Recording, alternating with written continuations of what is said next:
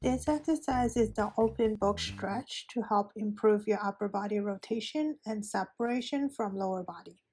Start on your side with the top leg over the bottom leg. Rotate upper body over with arm bent first, focusing on the ribcage rotation. Slowly rotate over as far as you can until you touch the ground. The progression for this stretch is to do it with your arms straight.